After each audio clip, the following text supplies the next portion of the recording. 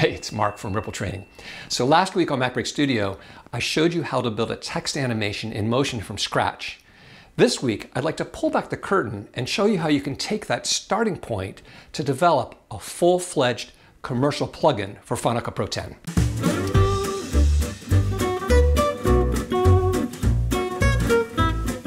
Here in Motion is the project we built together last week using a couple of shapes and behaviors. You can see it's a fairly simple project with two shapes, a text layer, two groups, and we published some parameters so that when we use it in Final Cut Pro, like this, they appear here in the title inspector and can be adjusted. That's a great start, but to be a truly useful and easy to use plugin for editors, you need to think through how folks will use it, what they'll need, and how to add those features. For example, we'll certainly need a bubble with a tail on the left, and how about a bubble with no tail at all? And what if folks want to use standard texting colors? Instead of making them figure out what they are, why not include them? But then how do you also allow them to use a custom color? These parameters for controlling the animation are not very intuitive. Can we make them easier to adjust? What if you want to adjust the padding around the text? Or add an avatar? Or add a drop shadow to set the text off from the background? How can we make it easier to line up multiple texts? And can the text be animated to move up the screen? What if you wanted to see the 3-dot incoming text animation? Or send a picture or video? So we go through a process of testing and refining and problem solving over and over to create a better product. Back in Motion, here's what we built last week. And here is one template from the completed plugin. You can see it has many more layers, groups, and behaviors, but still not a single keyframe. If I select the project, we have many more published parameters, organized with dividers to group key parameters together. We've also rigged parameters to a collection of widgets to control certain features. For example, the Show Avatar widget is a checkbox that turns on the opacity of a masked drop zone. Bubble Color is a pop-up widget that has the wells from our color linker behaviors rigged to it. If you choose a different color, the wells are filled with a different source object. This is why I created dedicated color linker shapes rather than just linking the colors of the bubble shapes together. They're much easier to access for rigging. In addition to the standard colors, this widget lets the user choose a custom color with either black or white text on top. The tail location widget is a pop-up that not only switches the tail from one side to the other, it also switches the avatar location, the location of the entire bubble, and uses some additional alignment behaviors to make sure that the text is always aligned left in both bubble types, just like real texts are. This is something that took me a few days to figure out how to do.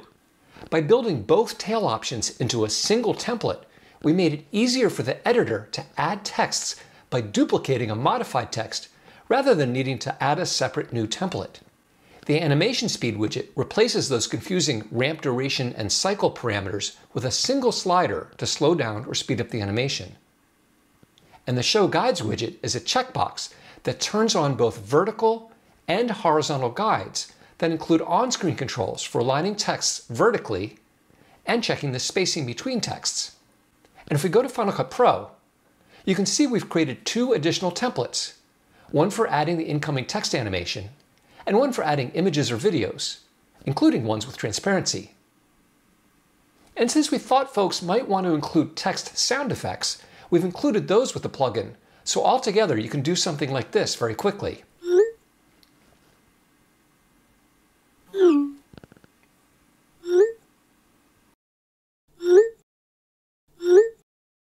Then we thought that folks may want to animate the texts to move up the screen as new ones are added. We created a movie that shows how you can do that with keyframes, but we've also included a library with the plugin that contains a project with 6 animated text messages and synced sound effects that you can simply copy and paste to your own project and replace the text.